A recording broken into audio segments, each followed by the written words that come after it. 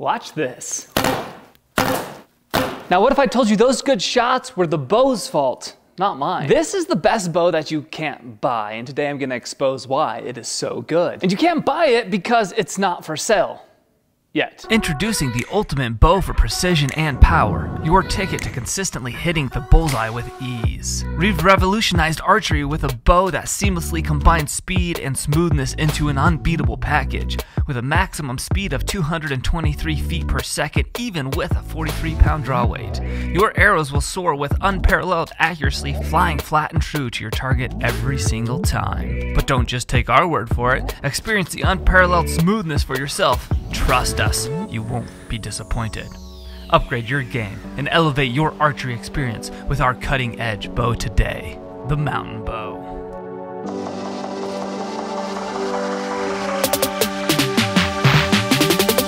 So that's exactly what you get when you ask AI to write a commercial about the contents of this video, but it was a little soulless, so I'm going to introduce you to the Mountain Bow. Oh, and by the way, that's a fake commercial because you can't actually buy this bow. More on that at the end of the video. A quick warning to everybody, this video goes deep for the archery nerds. We will have a lot of fun. I hope you learned something, but buckle up your seatbelt to think hard. I may or may not be right on some of the contents of this video, but I'll do my best to tell the truth as close to as I know it today. Amen.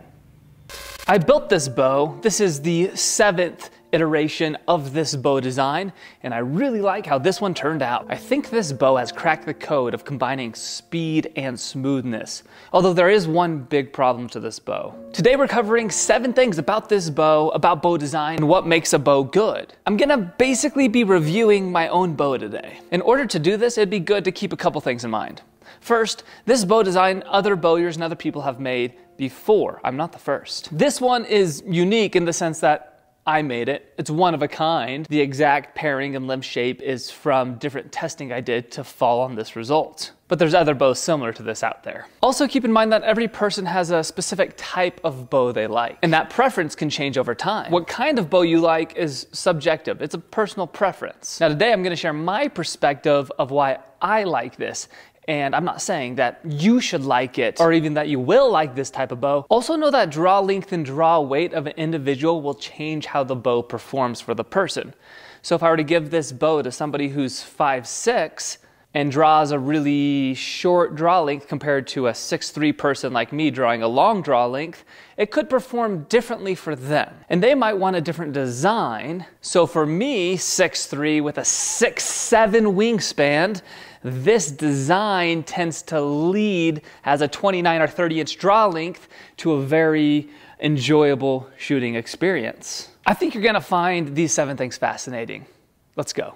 Number 1, what is the Mountain Bow and why is it so special to me? The Mountain Bow is a bow I've designed that hits the sweet spot for me. It's really smooth to shoot and it's naturally accurate. I used to think smoothness and speed were incompatible factors when building a bow, but I found that by increasing the smoothness, you can increase the speed in a couple areas. So I believe what partially makes a bow smooth also makes it fast. But there's also other things you could change that make a bow smoother and make it less fast. Here's an example. This bow right here is 50 pounds. This bow right here is 37 pounds. The 37-pound bow is gonna be a little bit smoother than the 50-pound bow, but it's also gonna be a little bit slower.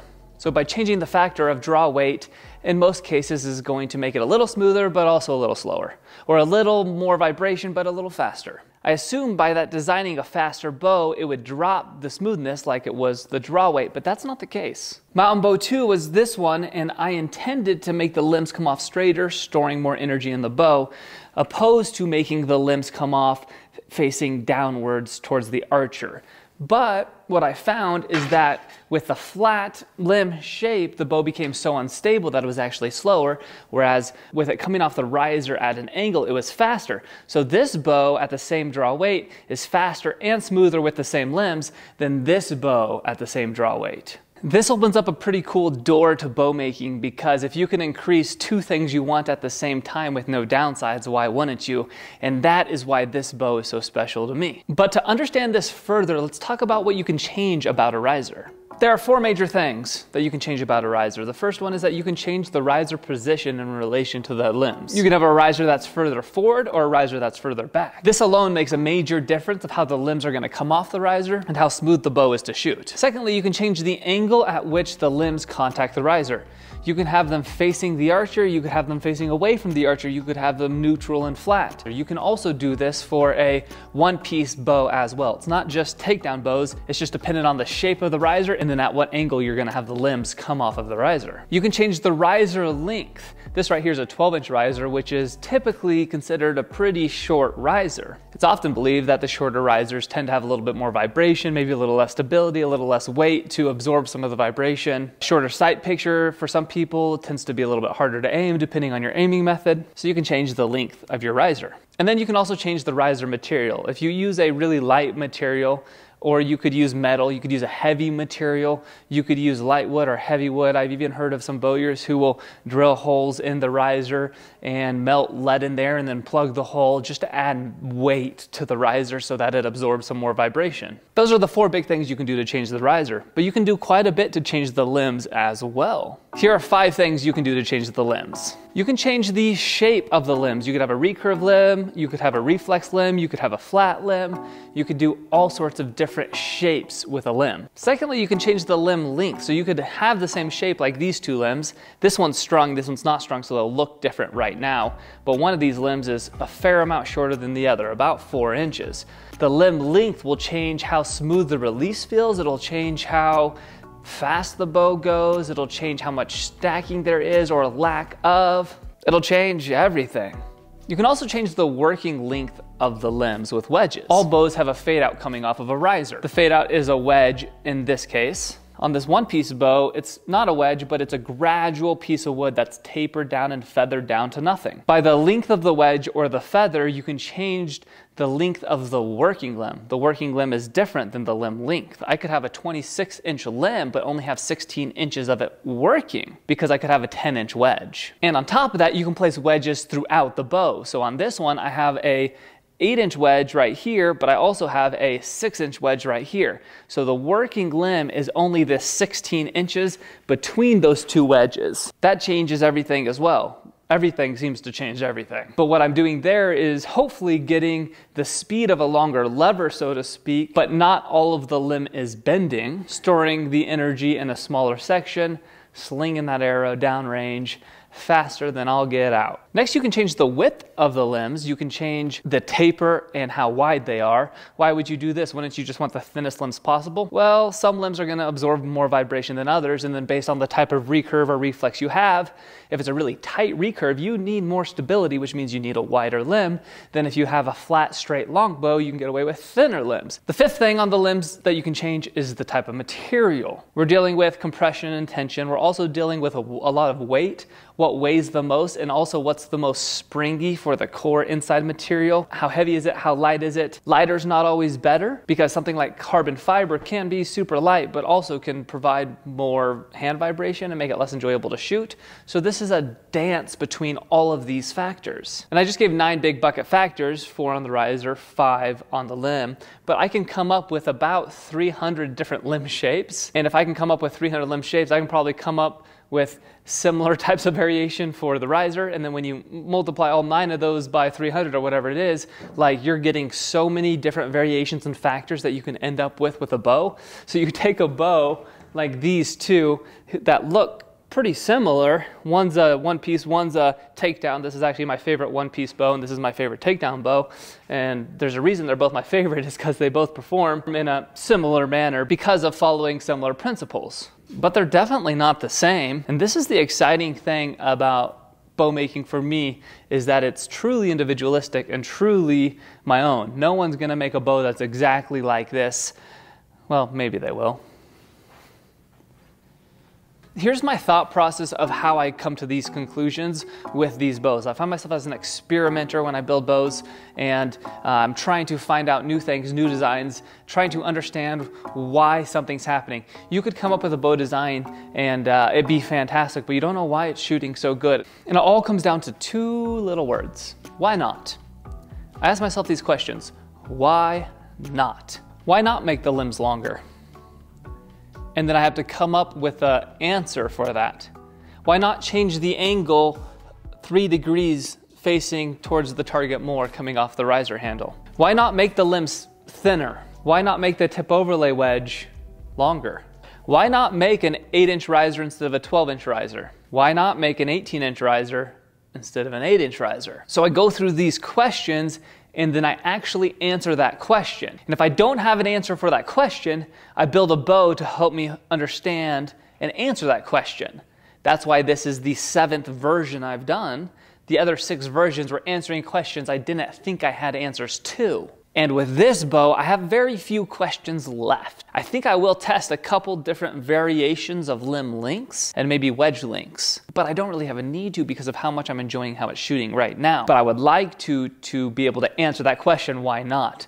Why not make it 1 inch shorter? It might just shoot about the exact same, but just be a little faster. And maybe that's great. Why not make it 4 inches shorter? Well, I can't get it to my draw length then. So with this limb shape and riser shape. And so there's a line, but where is it and how do I get there without testing it? So my rule is, why not do this? And if I don't have a good answer to it, then you test it and find out why. Is that something like the scientific method?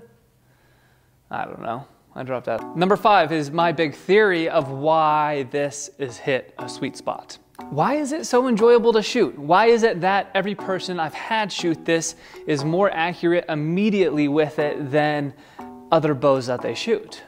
Why is that? Some of these things seem counterintuitive and I can't prove them yet, but they seem to be true to me. The first thing is a forward handle in relation to the limbs tends to be faster and smoother. Not too far forward, not too far back. What's the sweet spot?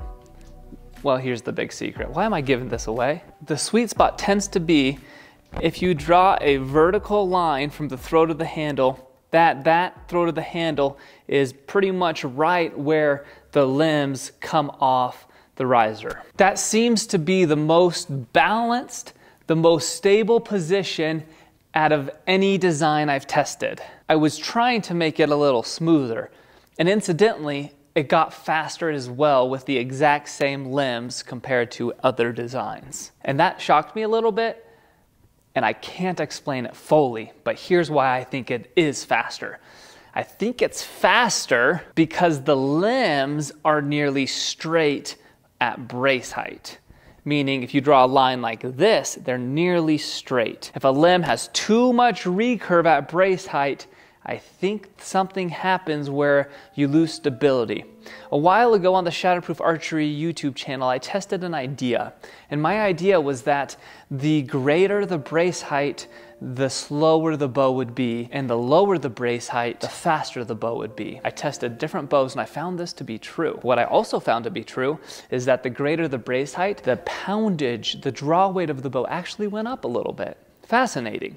So you can have a heavier poundage bow with a 9.5 inch brace height and the bow be slower. It's like you just ruined everything. There is a sweet spot because you'll slap your wrist. But with that in mind, it appears to me that with the limb finishing... What he's also trying to say is that the lesser the distance is between the string and the bow, the more efficient the bow will be because there's less stored energy that goes unused. That's it. And then let me hold this one.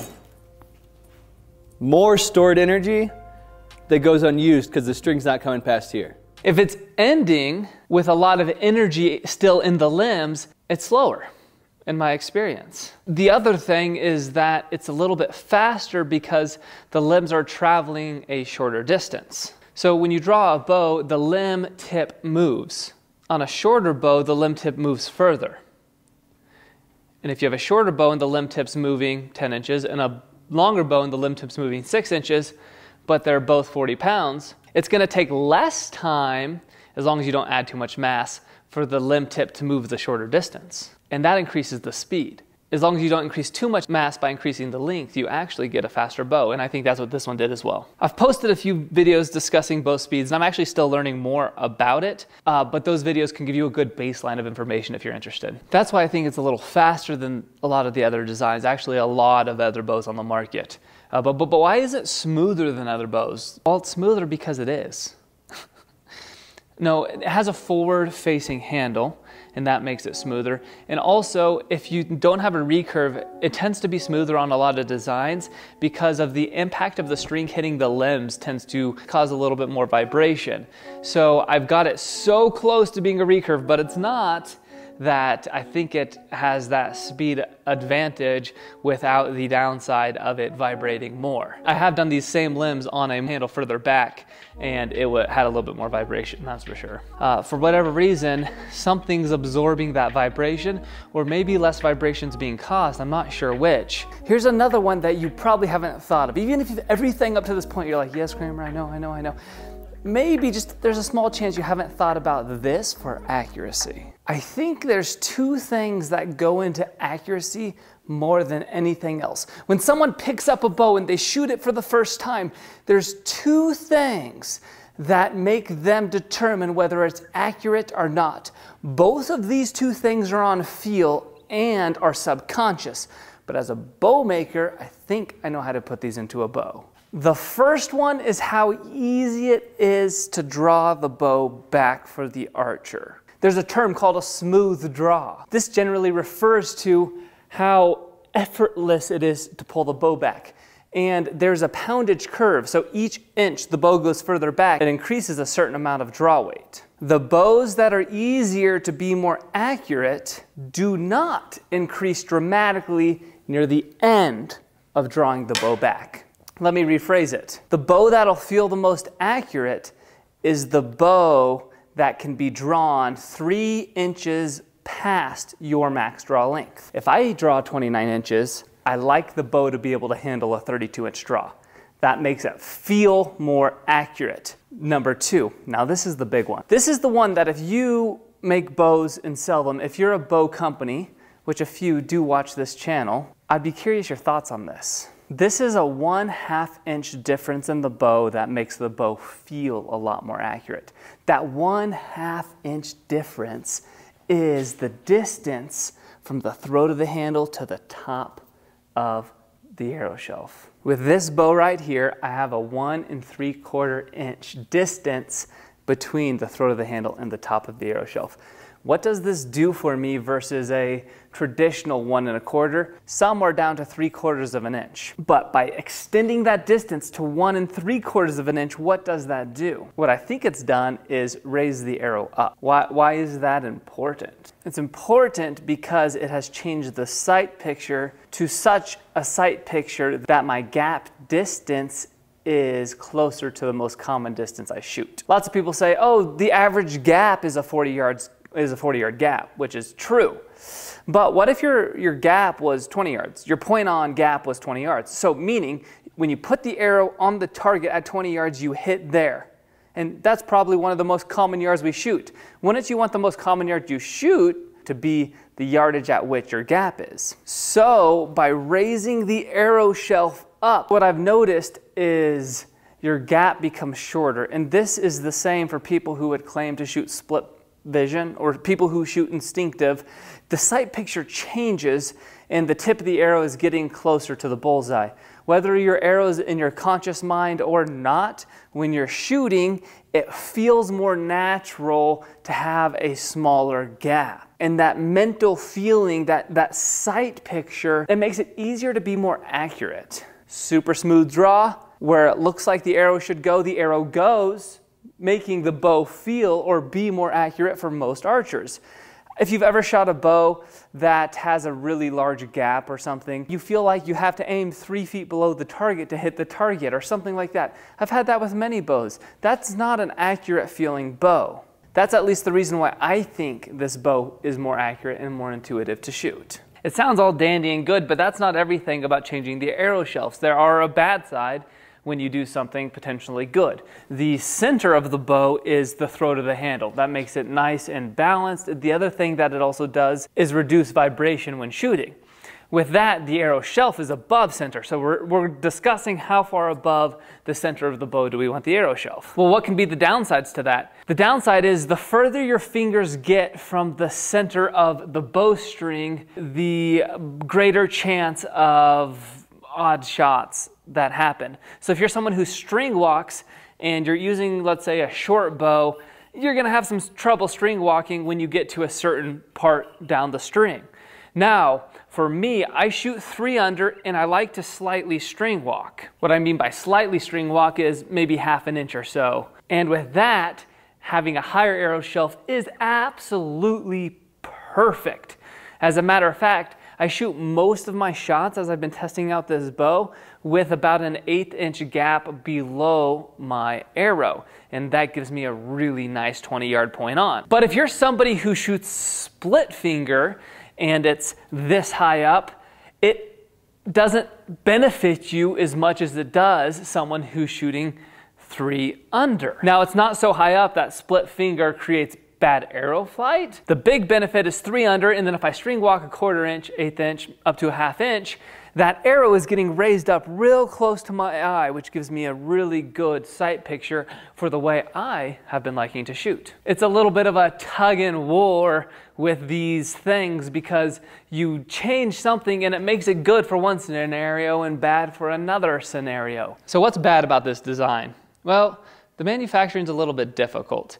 Because of the way the riser is, I broke a riser and it split the wood I used. What you realize here is you're basically putting a breaker bar on the limb and then ripping it down, and if you draw a straight line from where the limb attaches to where the throat of the handle is on my riser, you end up with 2.5 to 3 inches. So you got a 12-inch riser, but you have a 2.5 inch section right here that's taking all of the force of that bottom limb, and that can cause a very large weak point, and you'll need really strong material to build it. The second thing that's kind of annoying when you build it is because the forward of the handle comes so far down and the back is so far up, you need a really thick block of wood.